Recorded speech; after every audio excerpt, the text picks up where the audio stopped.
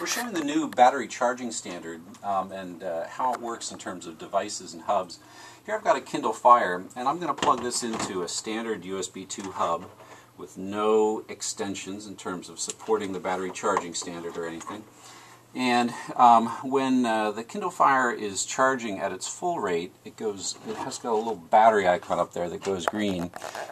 You can see that that is not happening, and that it's pulling 450 milliamps, which is just about the maximum that standard USB 2 can do.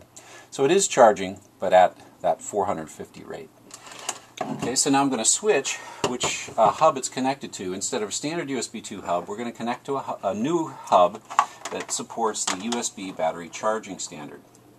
Okay, so I plug that in over here, a different multimeter, and so now when we look at this, we can, when it's connected,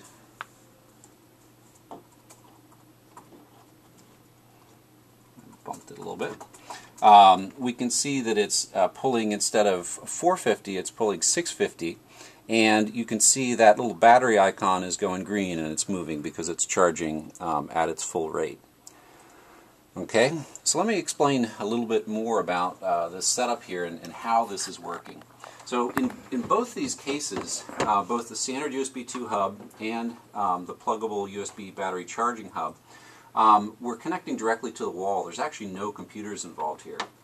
And we've got this nice little rig here that allows us to measure how much amperage each of the devices is pulling.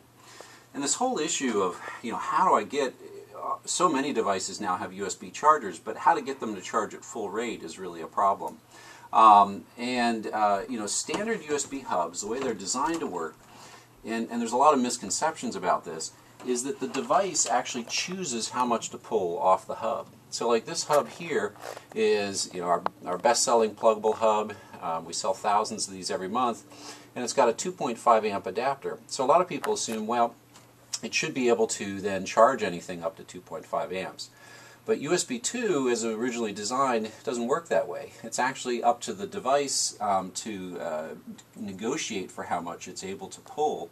And so by default it can only pull 100 milliamps, and then only with a computer attached can it negotiate up to, through the USB configuration process, 500 milliamps. Now you'll notice one thing immediately, the Fire actually is not USB 2 compliant because it actually goes up to the 500 milliamps or close to it without any computer attached, without negotiating. You won't find that actually with most devices. Most devices will not charge at all or charge at a very slow rate with no computer attached. The new USB battery charging standard, though, is targeted at this problem and simplifying it, providing a standard way to do charging. So in this case, it's able to negotiate up to a higher charging rate just purely with hardware. There doesn't need to be attached computer. The BC11 charging standard can support up to 1.8 amps with no computer attached, 1.5 amps when you're running at low speed, and 900 milliamps when you're running at high speed. So the Kindle Fire here is basically, keeping under that high speed charging level. In fact, it's not even quite getting up to 900 milliamps, just doing 650. But you would not get this rate of charging with any normal USB hub. Only because the Kindle Fire and this hub supports the USB battery charging standard are you able to get up to that faster rate. So there you go.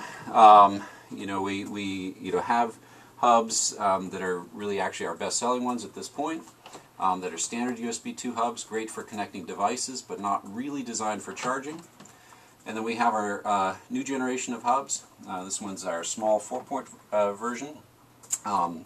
And they support not just all the same standard connectivity functionality as the existing USB 2 hubs, but they also support the USB battery charging standard, so that newer devices, not older ones, just a few newer ones, and the Kindle Fire is one of the first, can charge at a higher rate even without a computer attached.